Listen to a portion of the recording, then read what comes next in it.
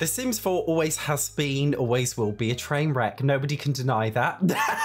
No reasonable person anyway. There have been honestly like countless, endless and infinite amount of controversies. I want to talk today about the most fun ones. Things that have always stuck in my mind is just the really hilarious disasters of The Sims 4. So when the game was first released, it was pretty tragic. It was very bare bones, significantly worse than it is now. One of the most horrendous things about it was the original map screens. The original Sims 4 map screens were absolutely diabolical. They looked like some kind of blueprint in a weird way because they just rushed the release of the game. It was so stripped back, and so many players went from The Sims 3, which had, this huge open world where you could instantly load into any lot, move lots around. It was incredibly customizable, to this blueprint screen with a limited number of lots. And everybody was just like, what the hell is this? What the hell is it?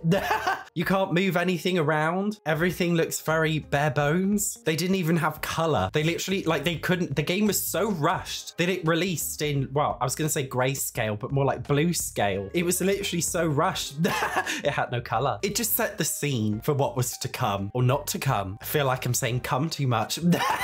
I'm not coming. Are you coming? I hope you're not coming to this video. That's a little bit weird. The next hilarious controversy is Rachel Franklin getting excited over dishwashers. As I said, when the game first came out, everybody was just like, why are there no toddlers in this game? Why are babies tied to a crib like an object? Why is there no open world? Why are there no cars? Dishwashers were in the base game of the previous Sims games, but they're kind of like a minor feature where Simmers were like, we're not too bothered. Like, it would be incredible to have it, but like it's not on the top of the priority list. But she announced dishwashers as if they were this incredible huge thing coming. I believe they were announced around the time of the Get Together pack. I could be wrong, but they were announced in this most excitable way. I believe she was the executive producer. I also believe she was the one that justified toddlers not being in the base game as the best decision for the game to date or something like that. I can't remember. It might be false, but I believe it was true. And I remember so many Simmers were just like, what the hell? Why are we getting excited over dishwashers? Where are the cars? Where are the open world? Where are the toddlers? Where are the ghosts? Where are the swimming pools? But no, we're getting dishwashers. The next controversy is the 20th anniversary hot tub. You think being 20 years old, that's a big number. You think they do something spectacular for the Sims 20th anniversary. There are so many ideas. They could have brought back random gameplay objects that were iconic from The Sims 1, 2, and 3 into The Sims 4. Cast outfits that were iconic from previous Sims games. Some kind of gameplay element that's been missing in The Sims 4 for years. It was iconic in previous Sims games, such as, I don't know, burglars. But do you know what we got? We got a hot tub with a roof. And it's so funny because the hot tub, it looks like a Willow Creek house.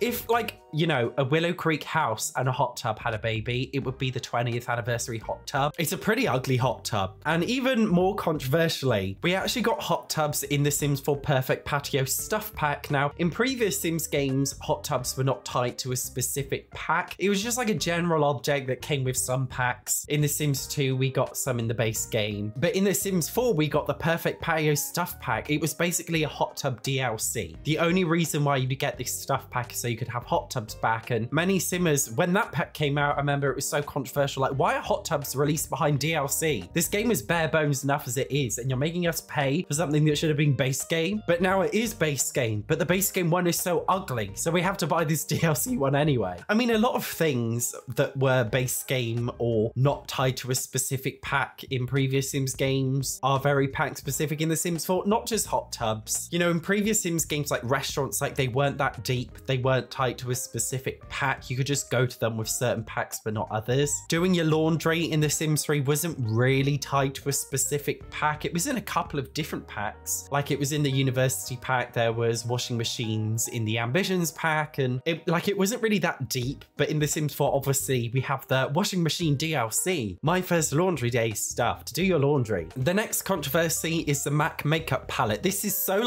insignificant and hilarious. So The Sims 4 has had many awful brand collaborations. They have absolutely nothing on the Sims 2 IKEA collaboration, or the Sims 3 Diesel stuff collaboration, or the Sims 2 H&M fashion stuff collaboration. In The Sims 4, we got Moschino stuff, which was a pretty bad collaboration, but I would say say the worst one is a MAC Cosmetics. So in the Sims 4 base game, we got some free MAC Cosmetics makeup in the first MAC collaboration. Now, a lot of people have referred to the eyeliner that came with this as sperm eyeliner, and the makeup that comes with this is like a little bit questionable and not very usable. But the funniest one is when they released an official Sims 4 makeup palette. This was supposed to be a makeup palette inspired by The Sims. What it actually was a very old MAC makeup palette that had nothing to do with The Sims, and they basically just stuck the Sims 4 logo on the front of the packaging and called it a Sims palette, even though it had nothing to do with The Sims. Even the names of the color swatches, I don't really understand what a palette is, like what it's for, but you know, like the names of the color swatches, they didn't even have names directly related to The Sims. The colors weren't like related to The Sims. It was just very random. I feel like MAC probably had some like old stock of this old makeup palette, and they were like, you know, what do we do with this? Because we can't sell it because it's old. I know, we stick a Sims logo in front of it and pretend it's related to The Sims. It was just so ridiculous. The next controversial disaster of The Sims 4 is the high school years incest glitch. When The Sims 4 high school years first came out, the game basically totally broke, like the base game itself. One of the major glitches was that Sims would be incest.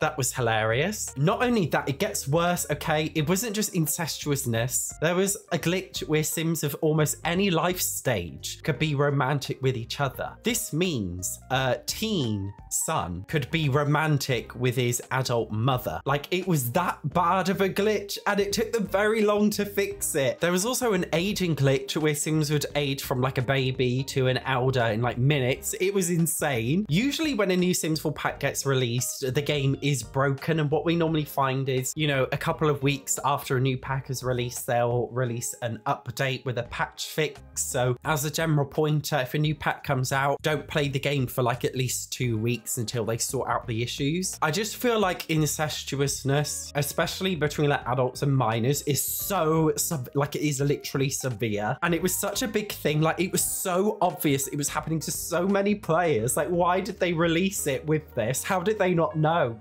How did they not know? It just feels like maybe they don't test their games very well. The next controversy of The Sims 4 is the launch. I've spoken a little bit about this already. The Sims 4 was released 9 years ago as of making this video, and it really was crap. Like, it was literal crap. So many Simmers have bought like tons of Sims 3 packs, and then they got the Sims 4, which was released incredibly expensively. I'm pretty sure it was roughly $50, and like back then that was extremely expensive. And I remember Simmers got it, including myself, and just, you know, played it for a couple of hours and thought like, what the hell is this? There's nothing. There's literally nothing here. And I feel like, you know, the management of the Sims team at the time kind of had this delusion that Simmers would excitingly move on to the Sims 4, and we all looked at it and we thought like, the Sims 3 is so much better. I'm just gonna play the Sims 3. And you know, Simmers, they played the Sims 4 for about a week. I remember as well a lot of Sims YouTubers, they honestly, like, they played the Sims 4 for like a week or two, and then they were just like, I don't know what to do. I'm just gonna go back to the Sims 3. And there was like this weird kind of era for months where Simmers didn't bother playing the Sims 4. They just played the Sims 3 and waited for the Sims 4 to get better. I mean, many Simmers now, they're still only playing the Sims 2 or 3, waiting for the Sims 4 to get better. It's like never ending. But I think the most controversial thing about this is that the Sims 4 will never be as good as, you know, the Sims 3. We'll never have the open world. We'll never have cars. The platform of the game was just so clearly rushed and bad. It will never truly be in a great state, which is why the launch has, you know, it's affected everything about the Sims 4 to the current date. It's the main reason why the Sims 4 always has been, always will be a controversy. It's like the ultimate controversy. Well, it's not. In fact, the ultimate controversy of The Sims 4 is all of the packs. Every Sims game has been cash grabby, even The Sims 1. When The Sims 1 was released, the concept of, you know, packs, it didn't even exist. The concept of expansion packs, extra content, it genuinely just didn't exist back in those days, but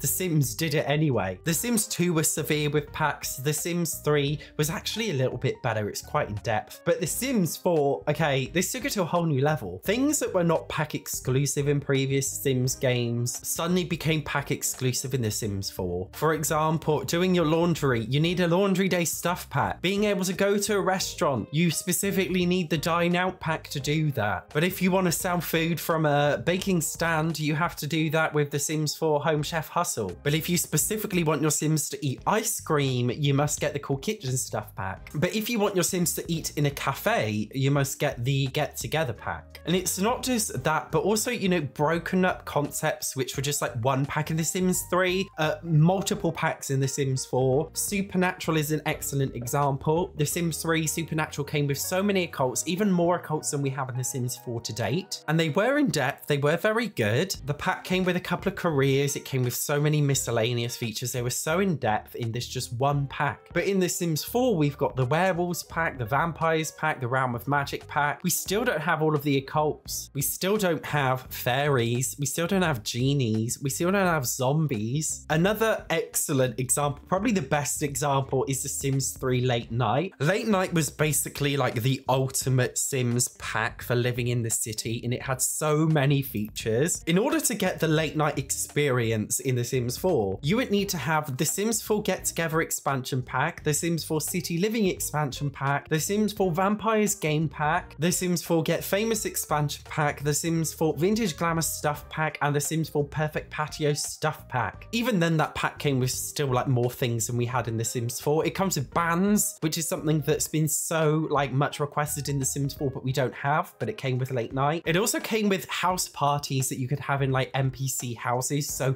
Sims would invite you over to their house for a house party, which doesn't happen in The Sims 4. A pack that came with like a huge open world city. It came with vampires. It came with celebrities with a fame system. You could have butlers. It was just so insane. The Sims 3 Ambitions was unironically an ambitious pack. It came with multiple live careers, including a ghost hunter, an investigator, a firefighter, architectural designer, real estate business, a tattoo artist, a stylist. It like honestly came with so much. There was even like bake sales for kids in The Sims 3. If you want to be an architectural designer, you need dream home decorator, although that's more about interior design. Although funnily enough, the architectural design career that came in The Sims 3 Ambitions expansion pack is actually a lot more in depth than the dream home decorator Sims 4 game pack. You would also need paranormal stuff, which is the ghost hunter career from The Sims 3 Ambitions, but in The Sims 4 you need a special stuff pack for it. You would also need Get to Work, obviously, because that has live careers. You'd also need Laundry Day, because this was the first Sims 3 pack that came with laundry. And then of course there's The Sims 3 Generations, which is basically The Sims 4 growing together, parenthood, kids room stuff, high school years, my wedding stories, backyard stuff, and toddler stuff. And how can we forget pets? The Sims 3 Pets is now a magnitude of packs in The Sims 4, and it's still not as in-depth as The Sims 3 Pets. The Sims 4 packs are so controversially cash grabby and disjointed, and EA have said that we are literally, I believe this is a quote, maybe a misquote, that we're getting packs for years to come. So like they're not stopping. They're not stopping anytime soon. It's only going to get worse, and it's only going to add to the controversies. And do you know what? I'm sure in a year or two's time, I'm going to be able to recreate this video and add even more controversies. Thank you very much for watching. I will see you in the next one.